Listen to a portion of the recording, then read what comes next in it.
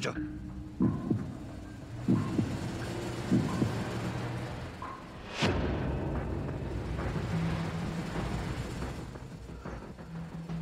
开始吧。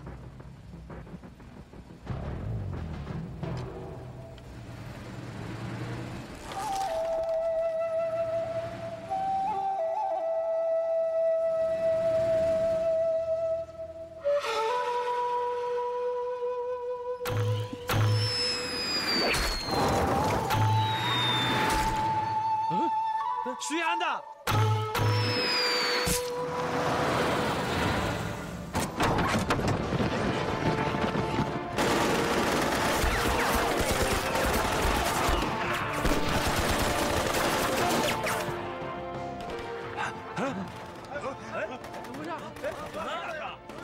连长啊，好像是峡谷方向。不对呀，辎重队不是过去了吗？啊，一班长他们也该追上来了呀！完蛋了，兄弟们，拿好自己的家伙！辎重队出了事，我们都得掉脑袋。走！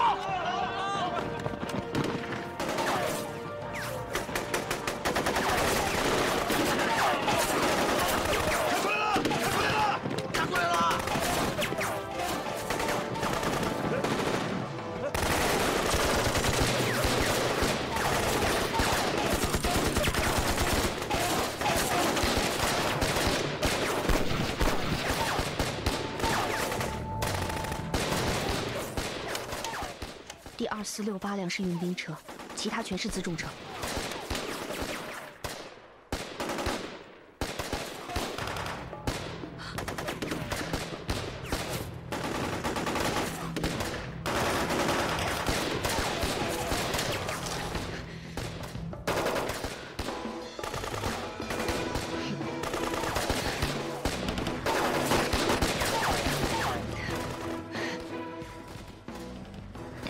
我来吧。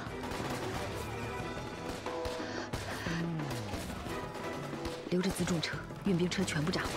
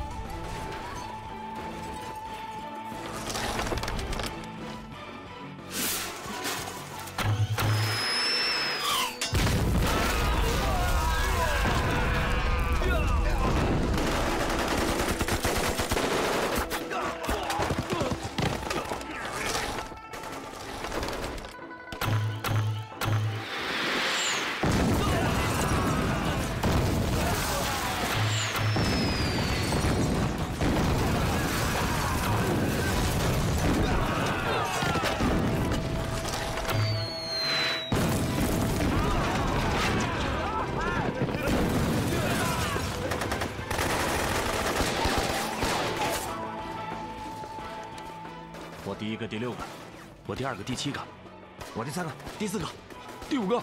如果一枪没打中，迅速补枪。明白。明白。就4个日本兵，我们5个人怎么分呢？你打那第1个。哦。第1个。哦。我打那第2个。好。你打那第3个。你们俩。哎，你们俩打那第4个。好。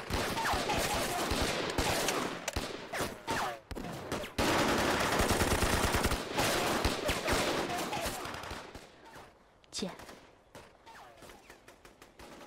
让对面开始攻击吧。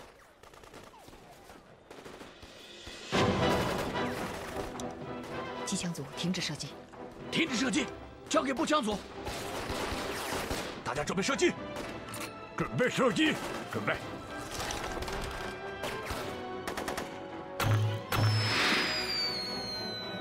打！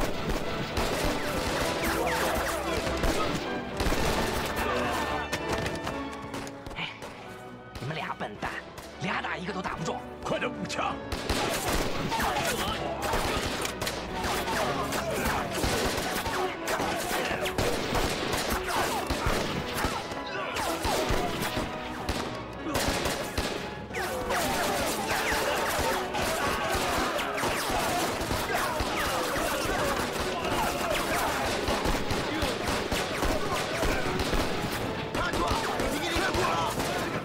停止射击，交给机枪组。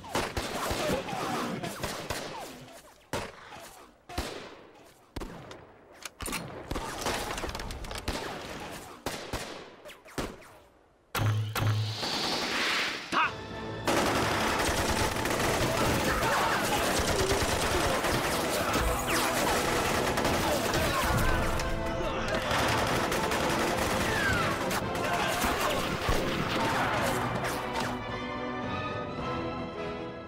停止射击。好了，剩下的事全交给你了。我去看看樊小燕他们。姐，你别走。你已经成功80%了。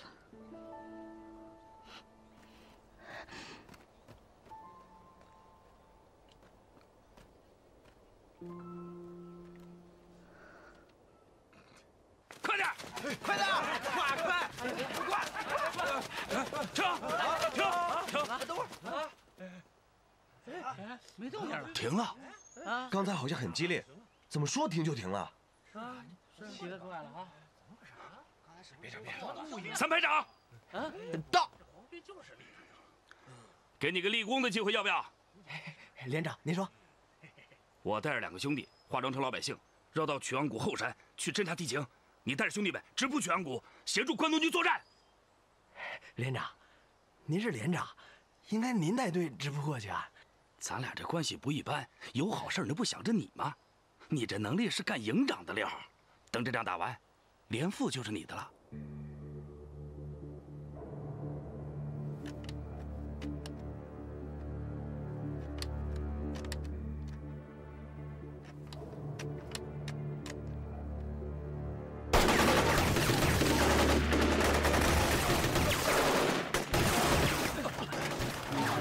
注意隐蔽，不许还击。注意隐蔽，不许还击。注意隐蔽，不许还击。这会儿比的就是耐心，谁耐心好，他就接着活；谁没耐心就得死。隊長、なぜ出てこないのでしょうか。さっきの火力からして数十人はいたように聞こえた。では車を降りて様子を見ては。ダメだ、今降りては撃たれる。まだ待て。はっ。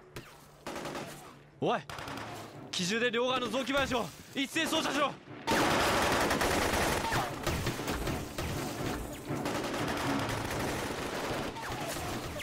真是太浪费了，该这事儿了。快惨叫！惨叫！你这叫的也太不像了。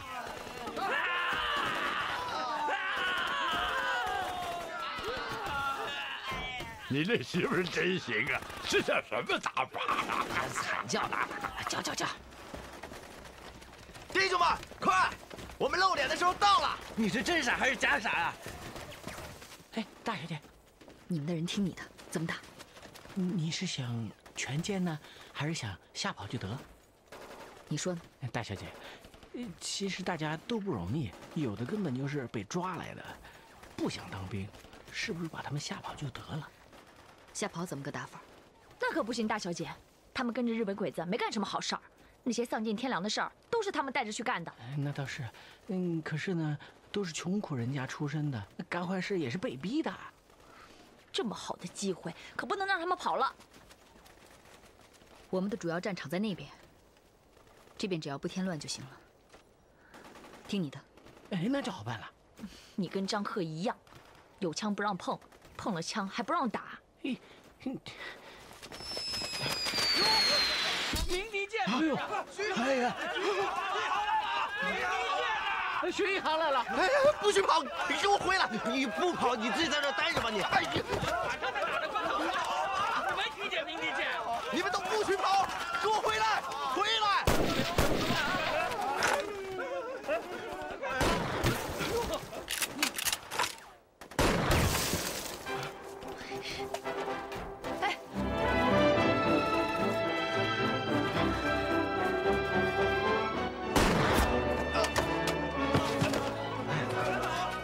感情就这么一个人呐，撵得我们一个连都撒丫子跑啊！快，继续惨叫，人数减半。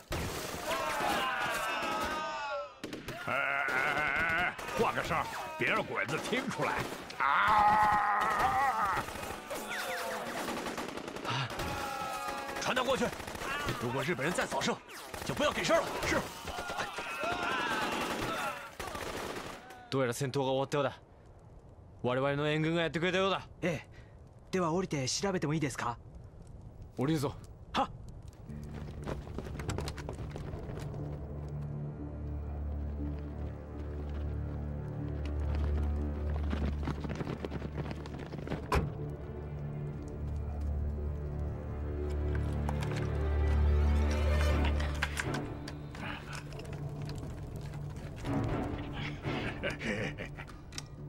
着什么急呀？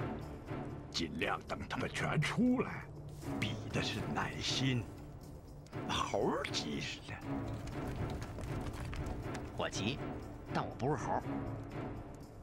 我要是猴，那你也是猴。你个老废猴！哎呀，你是我儿子，我随你，我是猴，老肥猴，行了吧？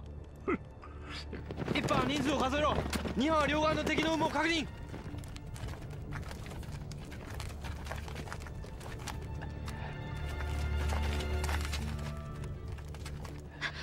等等，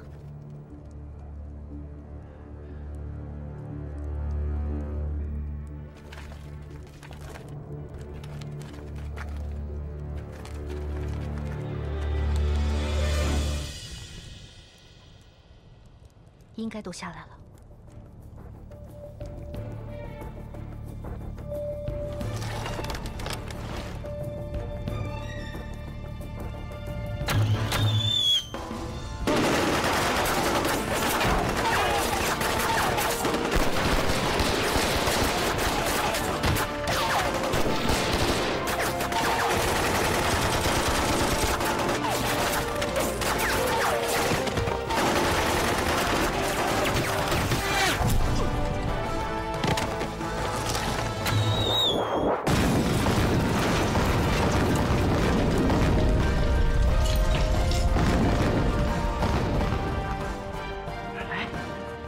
死了，这还等什么呀？这个，哎，着什么急呀？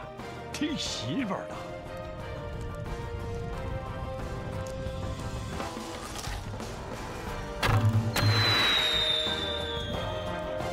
大家散开！杀！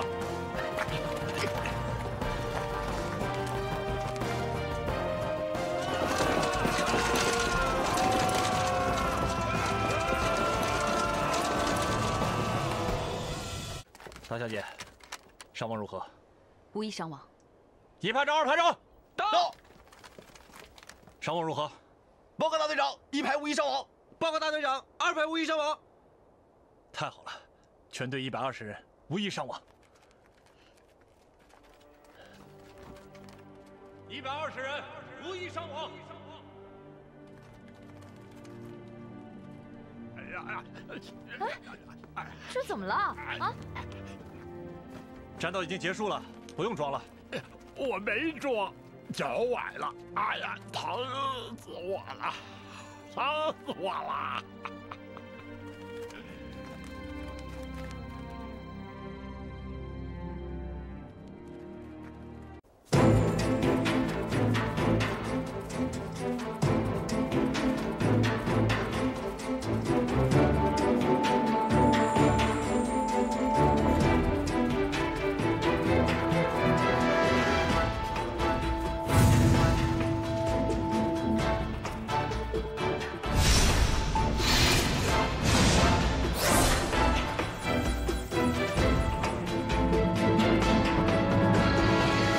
听好了，头狼是丛林里最狡猾的动物，它很会利用地形保护自己，所以你们必须要形成一个三角，保证不管从哪个角度都能射到它。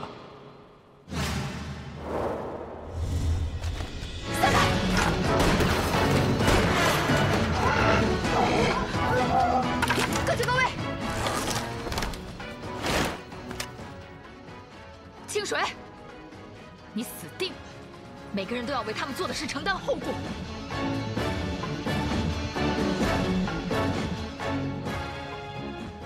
锦川就位。二行就位。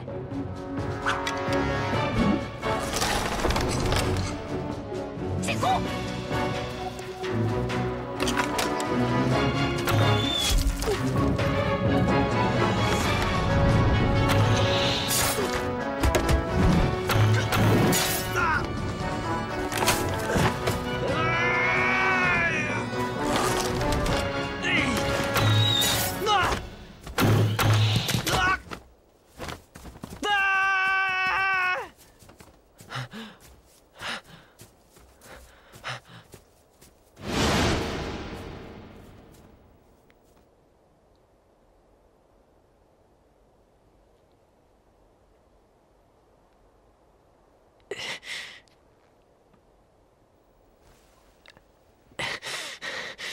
还记得我们在火车上说过的话吗？羊想要活下来，还有一种办法。羊有脚，羊可以顶死狼。一只不行就2只，2只不行就3只，就一群。请给我这只狼一次切腹的机会。你给过赵华选择的机会吗？你杀了那么多人，你给过他们选择的机会吗？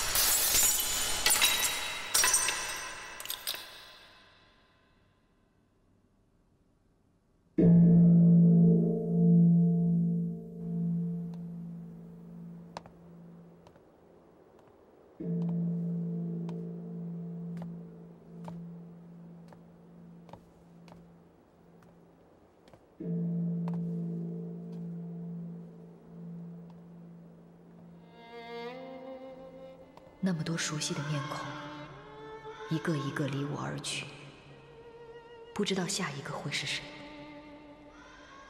他们的名字永远铭刻在我的心里。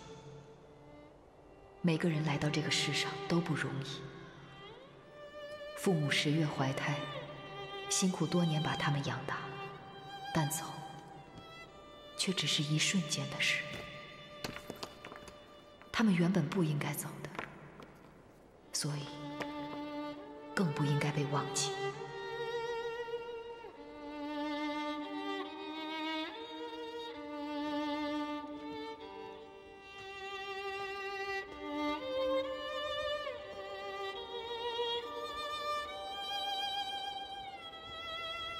荣石背负了那么久的屈辱、骂名，也终于卸掉了。但是，责任却远没有卸掉。他曾经的理想是实业救国，但现在不得不再次拿起枪，成为家园的守护者。他失去了一切，也许只有从我这里，才能得到一点点温暖。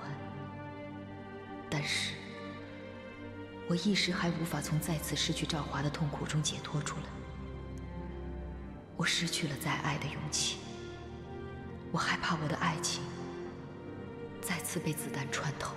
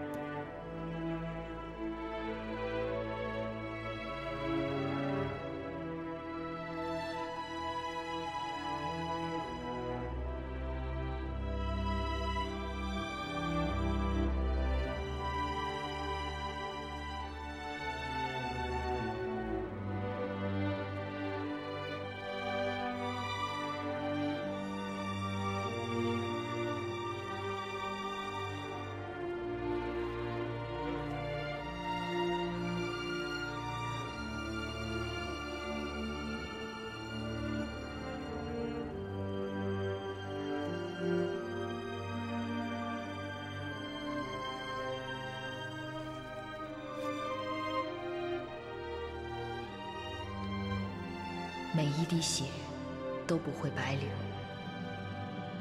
不管付出多大代价，只要强盗还没从我们土地上离开，我们的战斗就不会停止。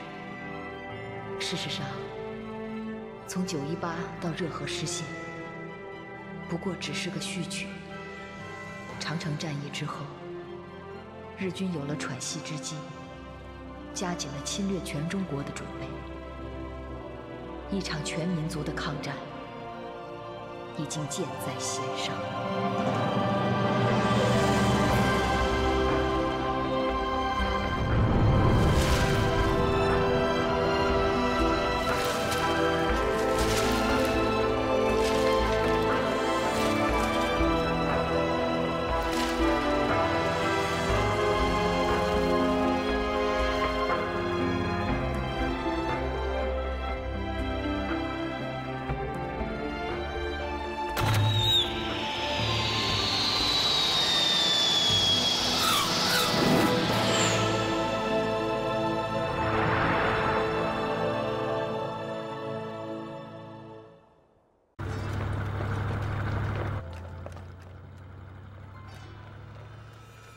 准备好手榴弹。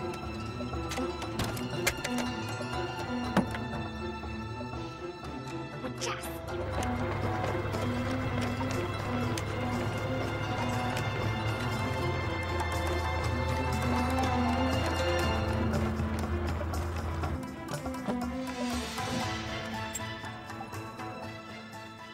什么时候扔？等车在朝前开20米就扔。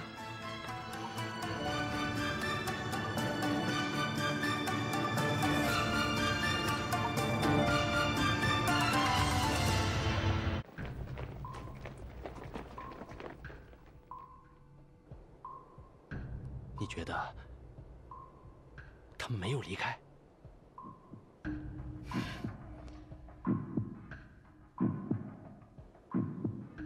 喂，过来！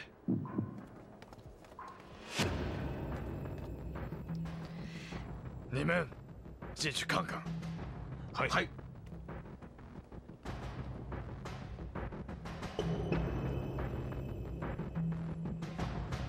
他们进了屋就扔，给我扔！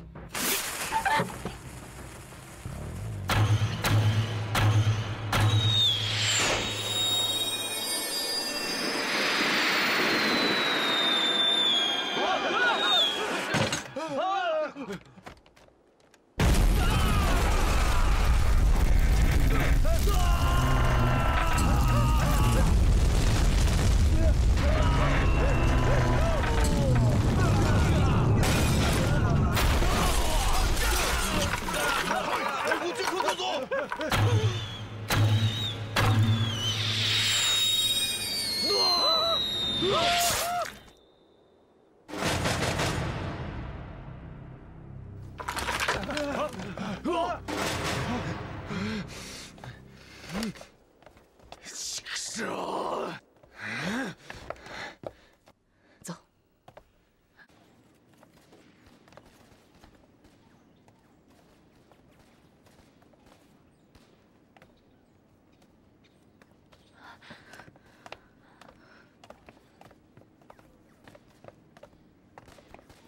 大小姐，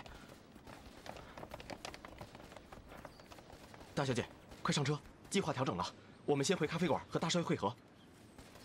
听你们安排。黄包车在外面，快走吧。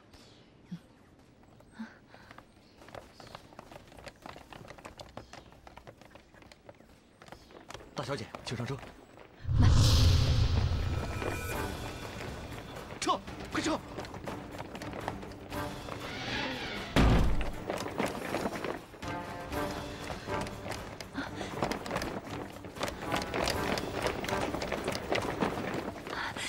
发现我们了，未必，他们一定是想从这边包围小阁楼。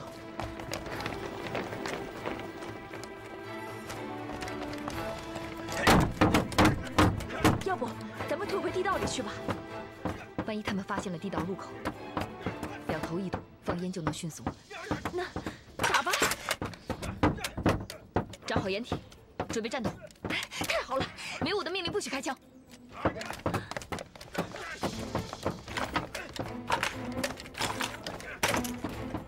让开了！让开了！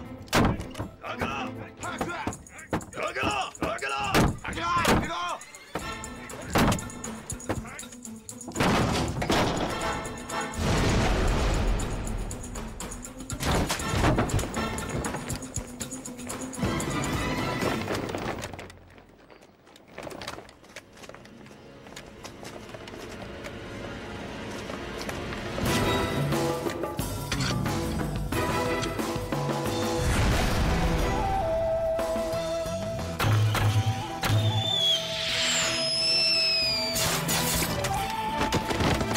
续航我那是的。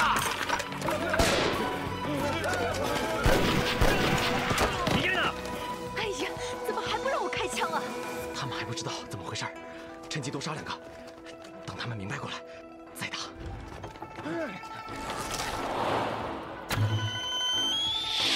打，好嘞！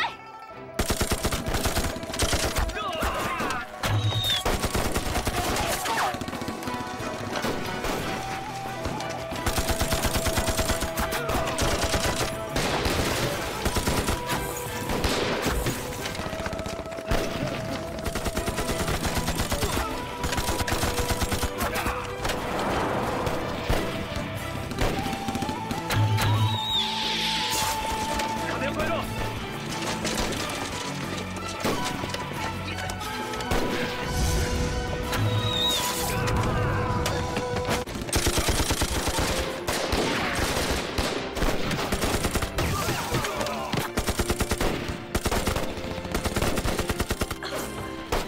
一航，你先活我来吧。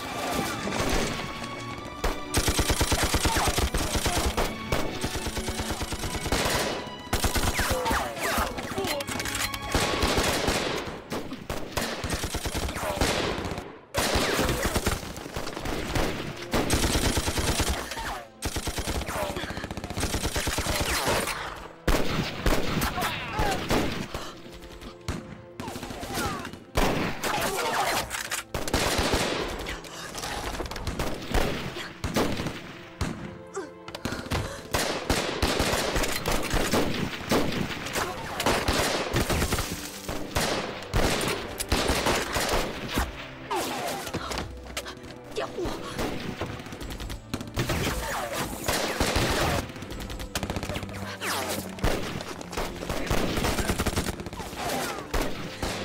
小心！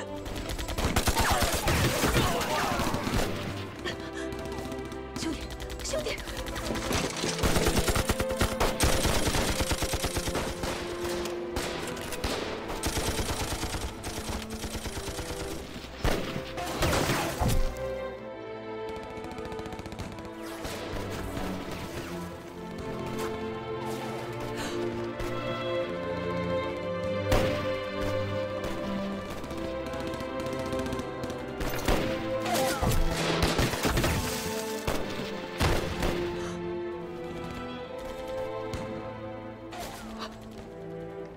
兄弟，兄弟，你醒醒啊！兄弟，兄弟，兄弟，兄弟，兄弟，你醒醒啊！兄弟，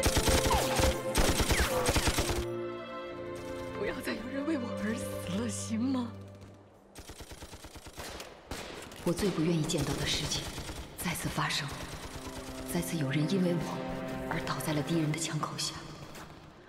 我的生命是生命，别人的生命也是生命，他们也都有父母兄弟，和我无亲无故，凭什么让他们为我而死？我背负不起了，我背负不起了。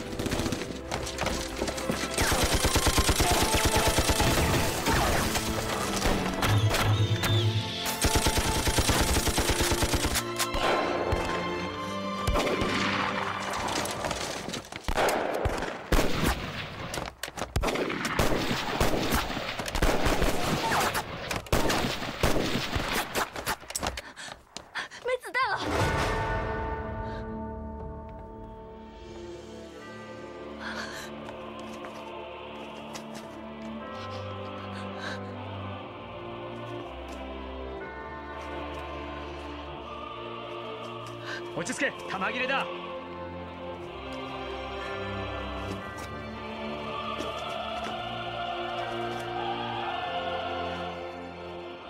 小燕儿，对不起，连累你了。没有，我终于打上仗了，终于给我爷爷报仇了。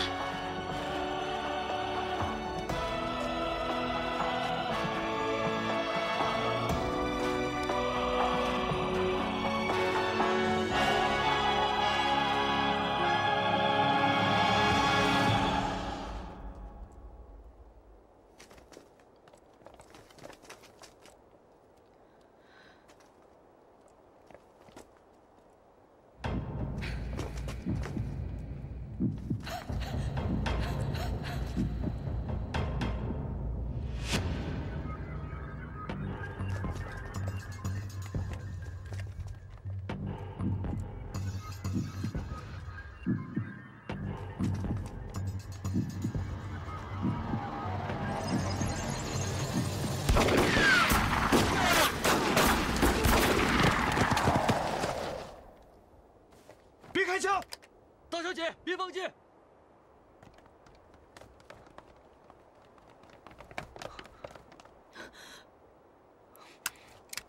大小姐，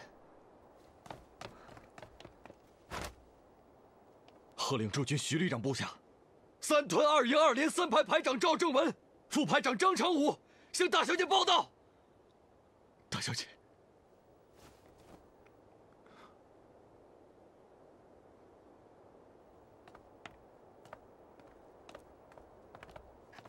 大小姐，请。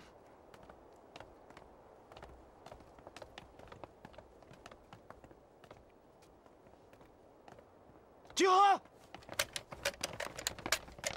大小姐，我们是徐司令的兵，我们没有叛变，我们是被下了枪，但是我们是为了给徐家军、给弟兄们报仇，才留住这条命的。我们一个排都没有叛变。 我们刚才没伤着你们吧？没有，大小姐，我们都计划好了，躲在他们后面，在关键的时刻把他们全部歼灭。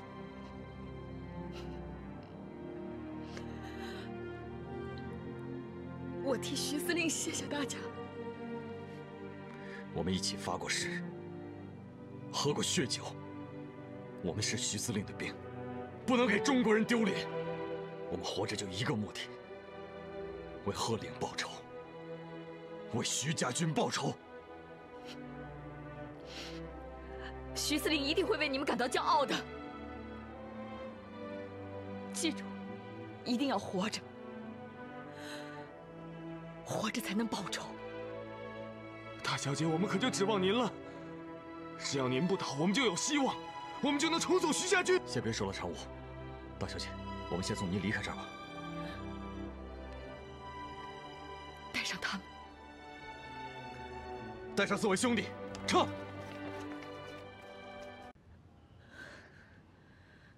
姐，天亮了，我们还是晚上再来吧。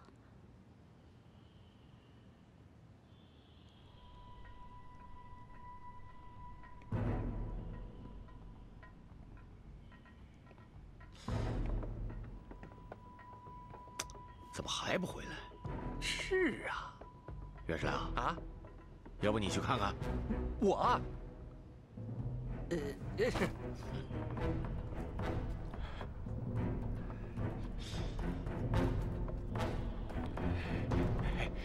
哎，大哥，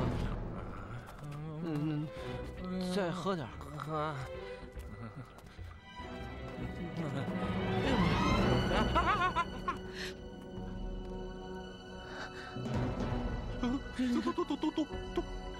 都死了！姐，他们好像是老百姓。休息时间还没有过，哪个老百姓敢上街？你看，那万一要是呢？救命啊！哎呀！不！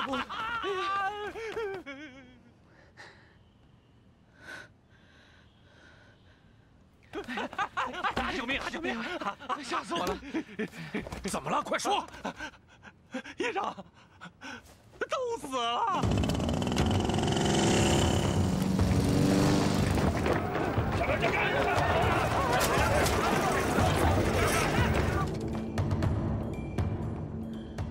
听脚步声，至少有好几百人。姐，再不走就来不及了。我知道你想报仇，可是不留着命怎么报仇啊？他们已经分散开了，至少有300-400人。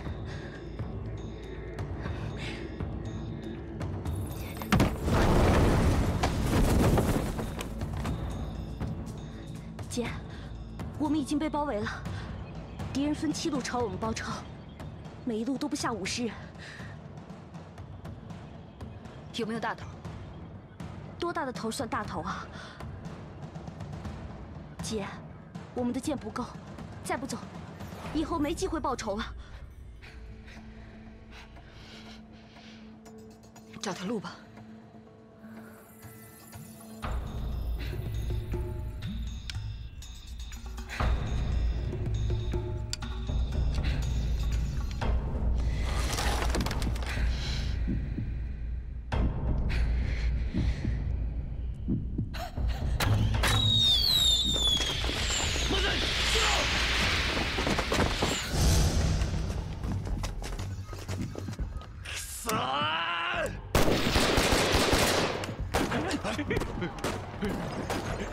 枪声怎么在那边？这，说不定是声东击西吧。按原定计划出发。哎，你换个球你！走。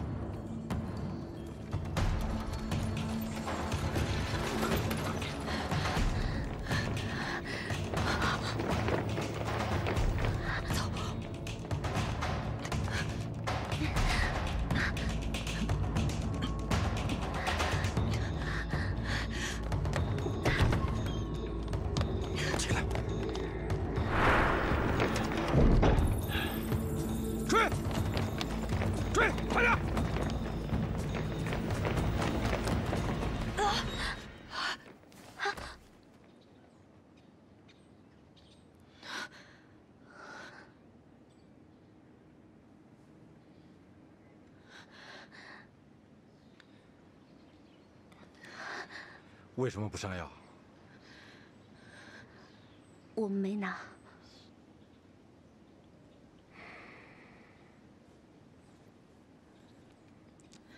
来，别动。尽管十分需要，但我仍不敢接受这个陌生人的帮助。欠下的债太多了，我已经背不动了。我再不能承受有人因我而死。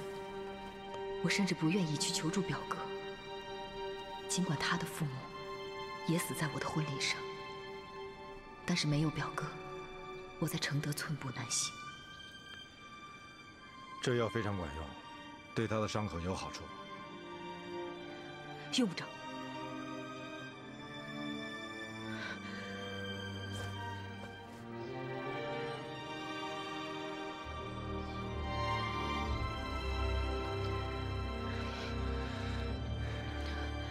你们跟我走，这儿我烧。我们也烧。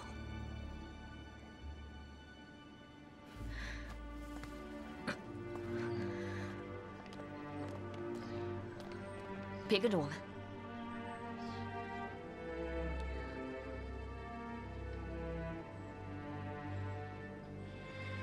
好吧，不管你们有任何需要我帮助的地方，可以随时来找我。你们可以在荣誉咖啡馆门外的电线杆子上留一个箭头的图案，我就会来找你们。你能找到我们？我能。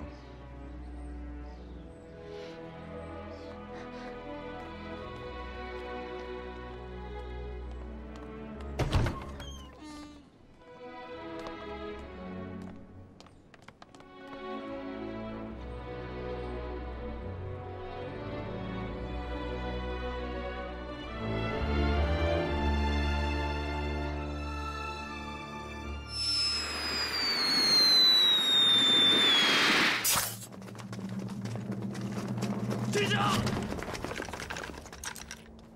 表哥把仇人的情况都打听清楚了，我要让他们知道，我来了。他们一直是我的噩梦，接下来我要成为他们的噩梦。我要让那些恶魔的灵魂，在我的鸣笛声中颤抖。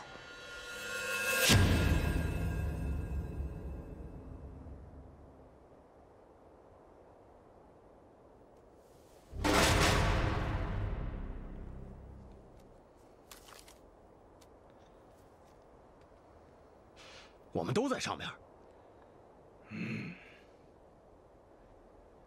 拳拳搜捕。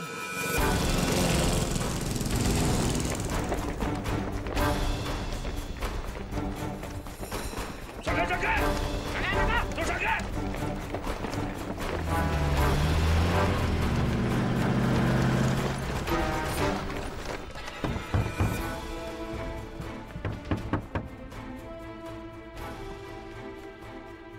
谁呀？表哥。哟，这伤了。我姐的伤口崩开了，必须要立即处理一下。得赶快包扎一下。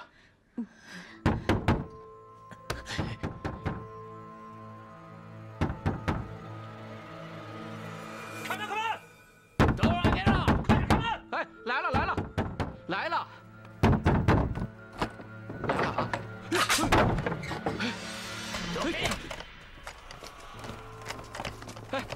老总，不干！哎，老总，你们这是要干什么呀？老总，这是干什么呀？这是搜查！去！哎呀！哎，老总，这里什么都没有啊！别提了！哎，什么的？哎呀！老总，这里什么都没有啊！什么？老总，这什么都没有，真的什么都没有啊！你们都给我仔细点搜！是。哎呦，家里就这几个好碗了，还被你们打碎了。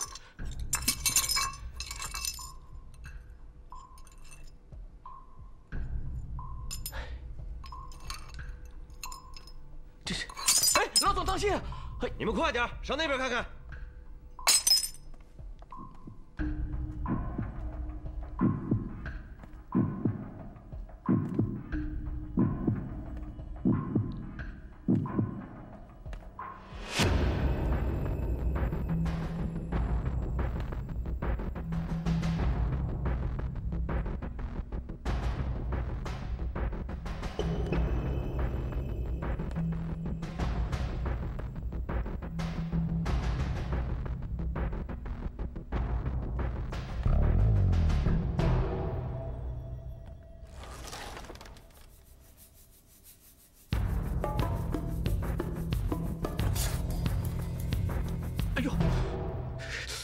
老总，你看看，这手都划破了，你们这是要干什么呀？家眷还在里屋睡觉，你们这不是扰民吗？不是。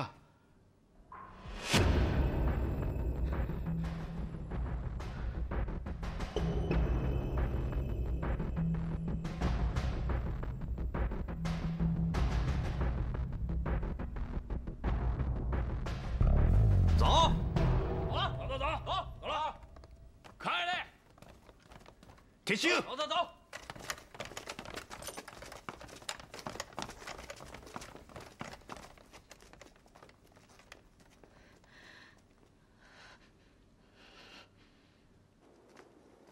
走好啊，老总。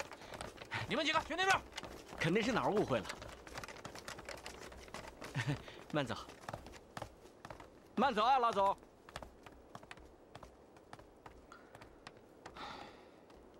他在里面，我去看看。别看了，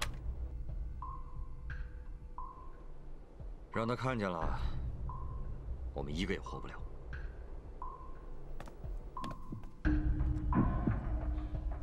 小妹，下来吧，他们走了。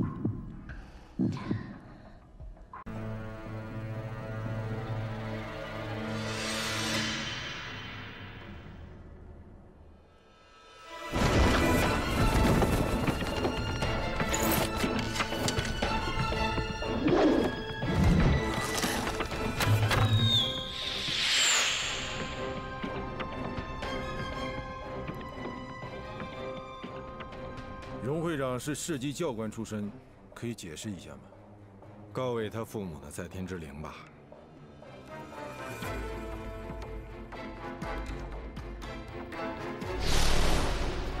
吕良彪，我来了。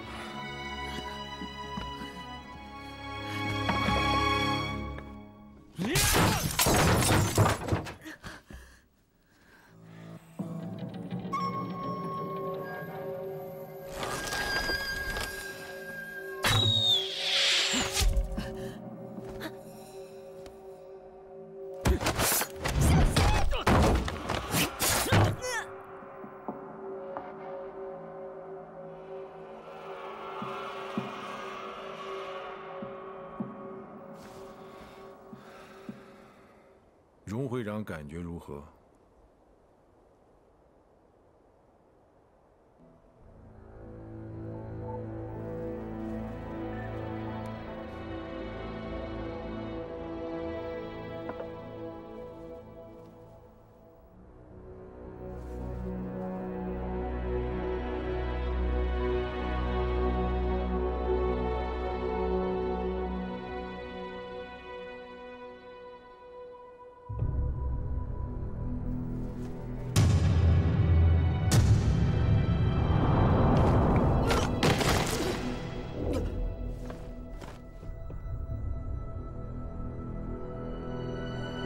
带走！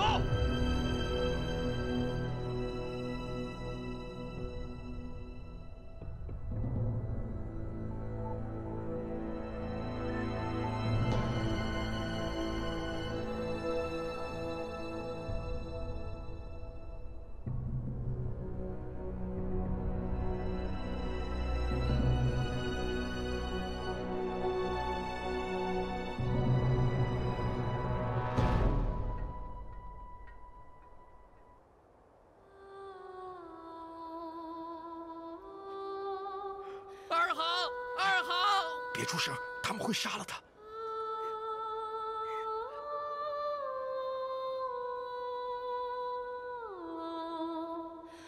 他终于来了，我还以为他不来了呢。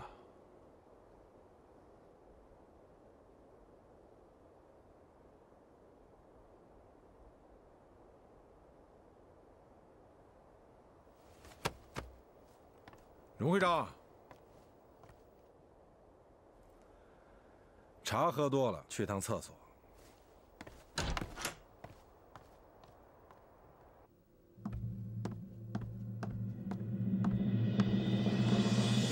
枪支弹药我可以从奉天运过来，军需品的事情必须仰仗荣会长了。组织成一个至少3000人以上的队伍，你我来个里应外合，拿下城阳，然后重新装备一下，打到长城去，和国军的正面部队来个前后夹击，吃掉这帮日本鬼子。这个忙我可以帮。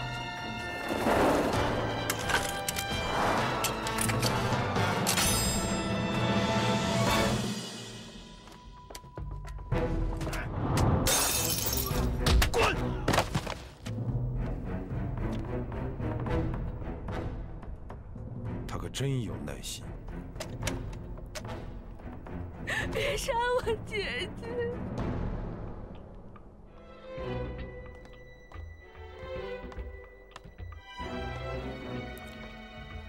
杀了吗？还没有。交给他们，也不知道怎么折磨你。给你个痛快的吧。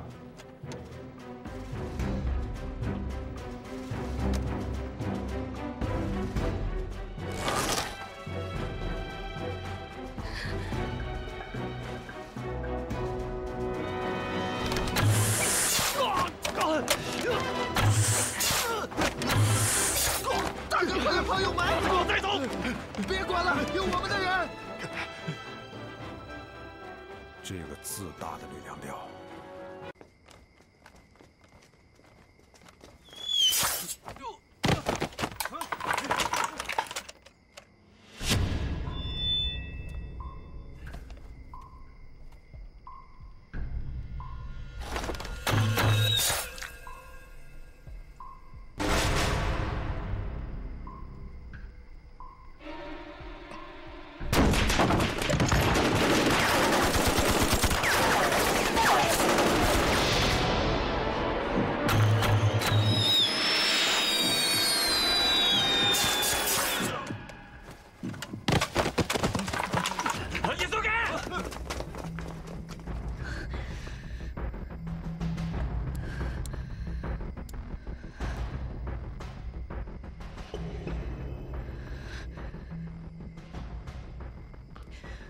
姐，你的伤口是不是又扯开了？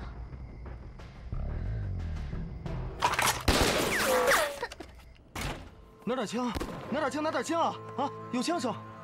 肯定是日本人，又杀人了。距离我们家被灭门仅过去了半个月。每次拉弓，身上的多处伤口就跟着被撕裂，但那种痛和失去亲人相比，实在太微不足道了。所以，我不能停下来。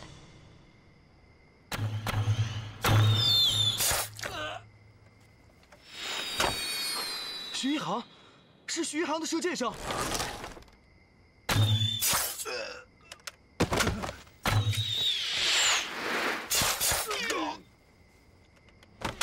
一定是徐一航，他进城了。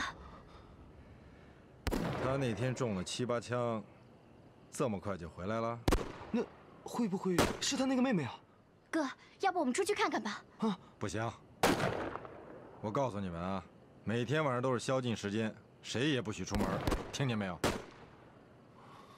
回去睡觉，走。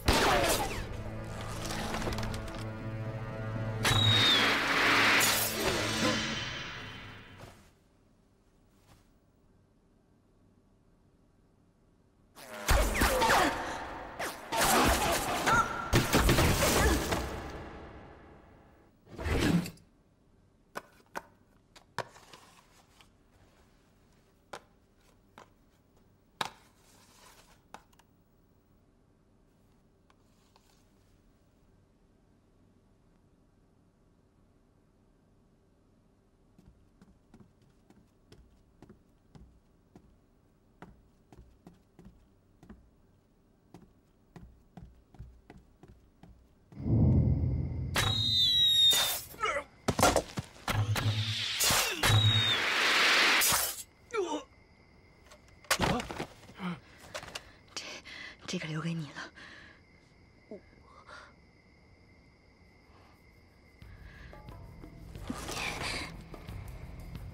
我多希望二航能在这个时候帮我，但小时候那件事对他的影响太大了。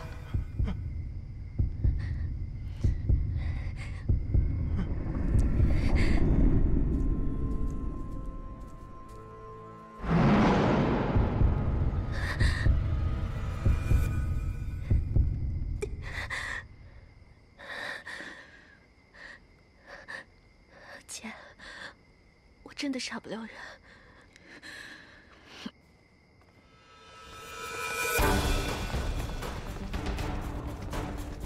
快快，去把这徐航先绑上！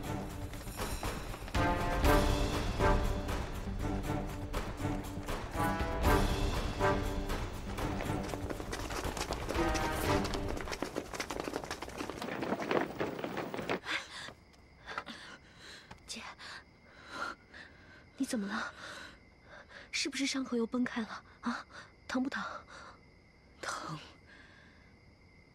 说明我还活着。爸爸妈妈、爷爷小航、赵华，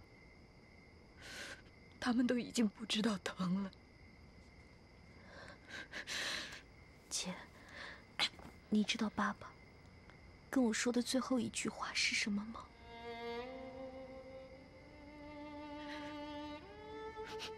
你还记得爸爸？爸爸说：“好好活着。”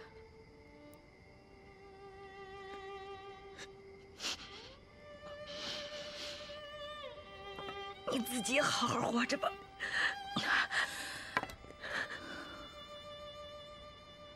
爸爸还说了什么？爸爸说。 你最会逃了，你一定能带着你姐姐逃出去。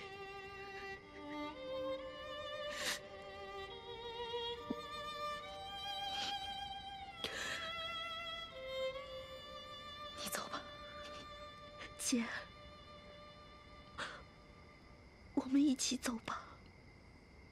我来承德。 就没打算活着走出去。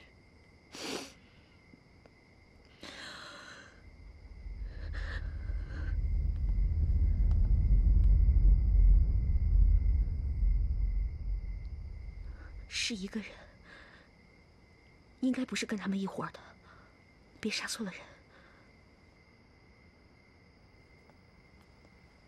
走了。你走还是不走？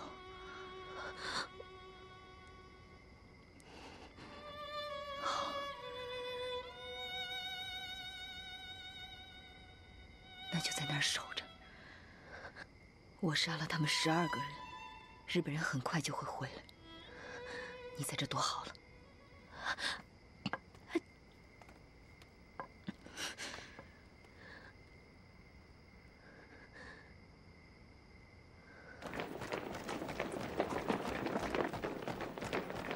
停下！不对呀，他怎么能放走一个日本人呢？可能是那个日本兵他自己想办法逃走的吧。万一不是呢？那咱们慢点走，最好让日本人先到。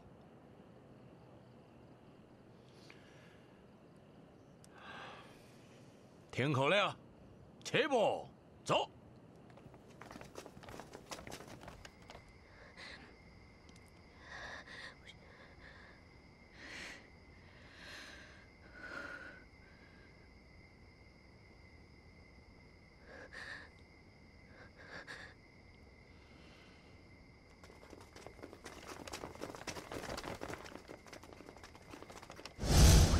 认出了他。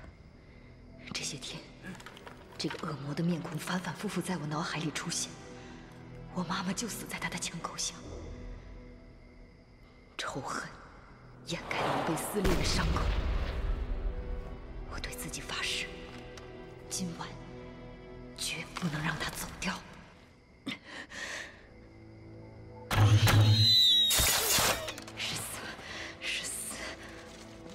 まだここにいたか。まだ中にいます。かかれ。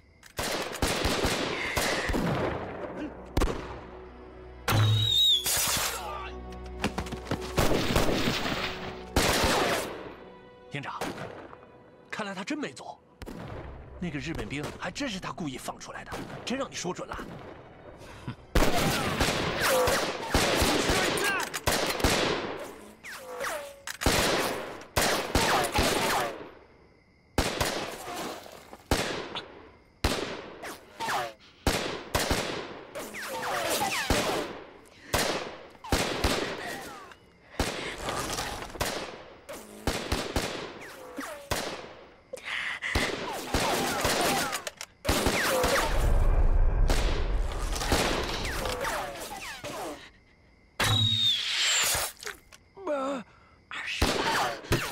気をつけろ。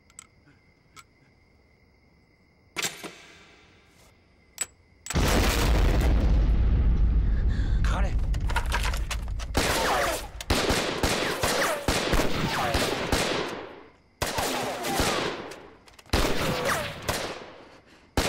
見てこい。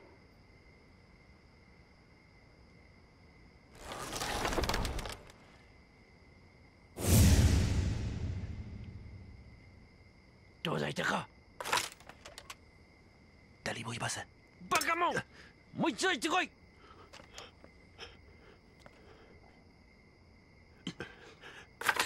やっぱりいません。みんな行け。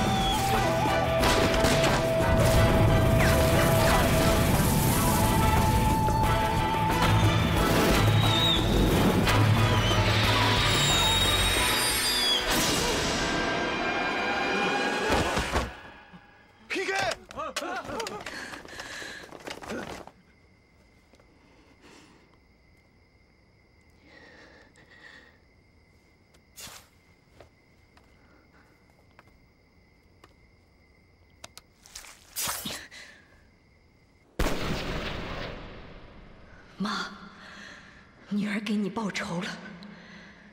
这只是个开始，那些人我一个也不会放过，我就守在这里，等着他们一个一个来送死。做了，就一定要偿还。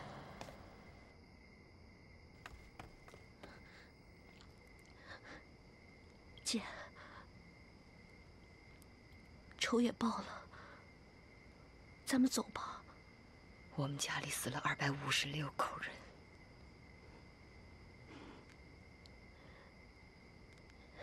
你要杀到什么时候，才算是个头啊？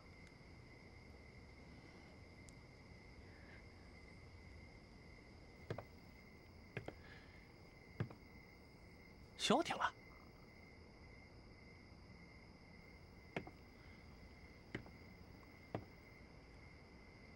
你们两个去看看。快去！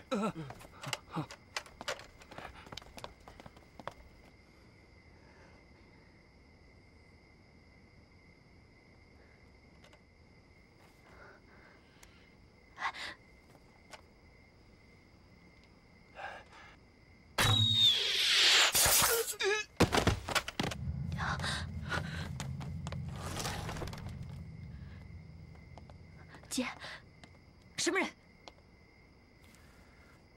别误会，我只是想来给你们送点药。我知道你此刻的心情，但以你现在的身体状况，是没法跟他们对抗。再靠近我就放箭了！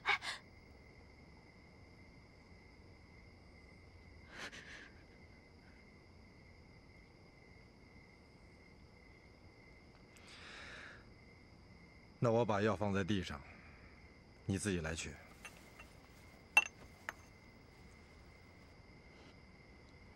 这些药，一般的渠道搞不到，对你很有用。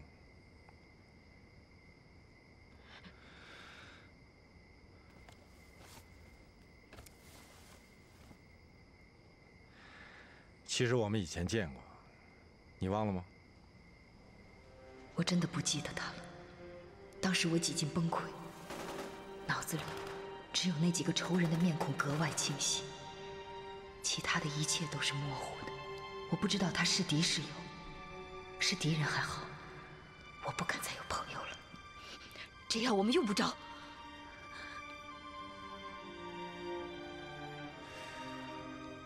我真的没有别的意思。保重。